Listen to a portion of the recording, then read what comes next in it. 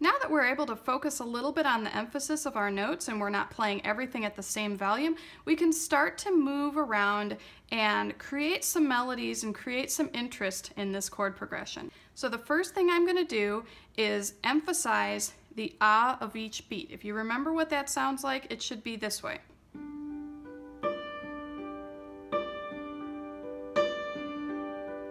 So I'm only emphasizing the last note in the pattern. Same with any of the other chords. And what I'm going to start to do is just move that note around. I'm just going to play up and down in some scales. I'm not going to get too bold with this. I'm just going to move around in some scales.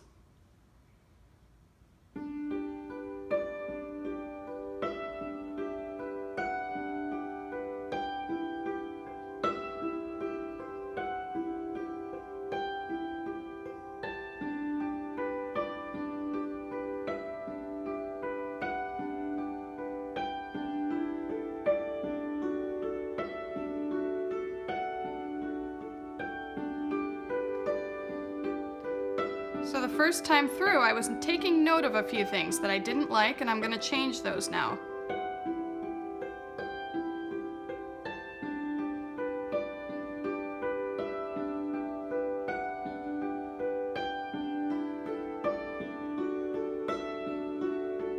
I'm going to skip up to that note. There we go.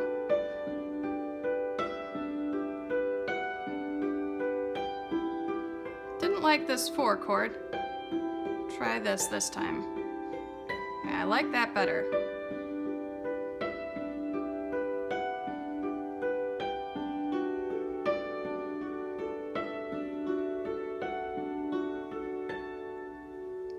So all I was doing was just figuring out what I didn't like about it, you know? So when I was playing the C chord, I noticed that I didn't like the way that sounded, so just try moving it up a little bit.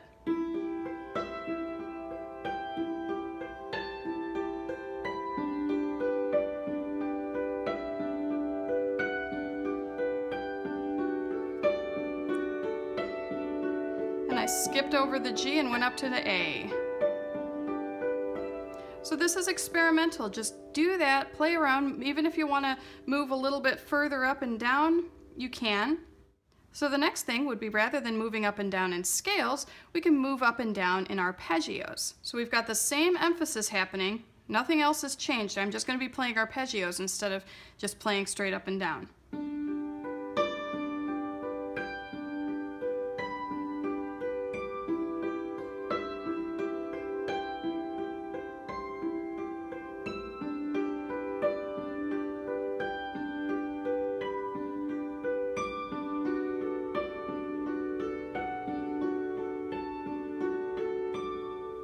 And this helps you get used to where your chord notes are outside of your box. You know, I'm playing a G chord starting on a D, a C chord starting on an E, oops, and a D chord starting on a D. And sometimes we forget that our chords can extend all the way up the bridge like that, so that's where this is very nice. And again, anything that we've done with our right hand, we can start doing that with our left hand. So let's do that. Let's emphasize the downbeat and start moving up and down in scales, just like we did before.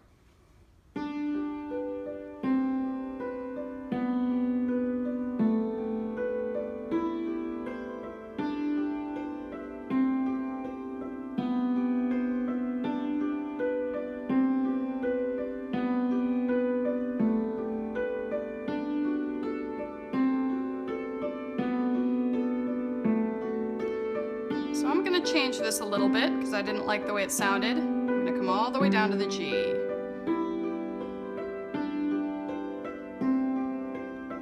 Back down to the G.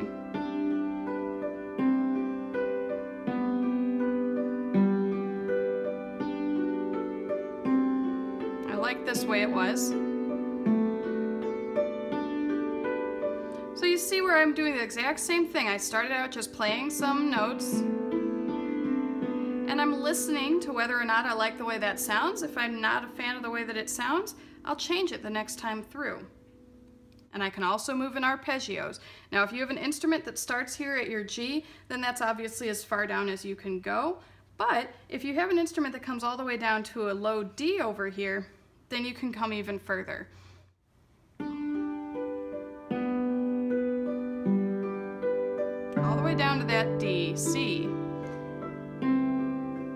G's in the C chord, and look at that E all the way down there is too.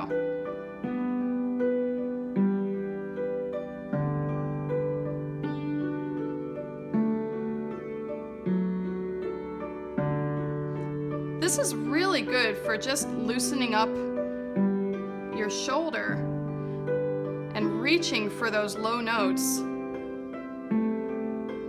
Oops.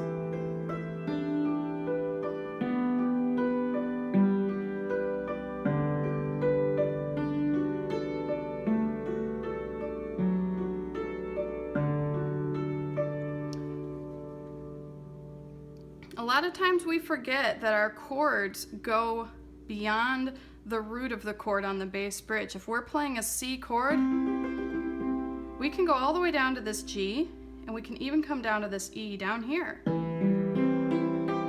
Those are all still notes in that chord. So don't be afraid to move up and down, and this is a great way to practice reaching for those low notes while you're still playing some melody up here in the top of your instrument.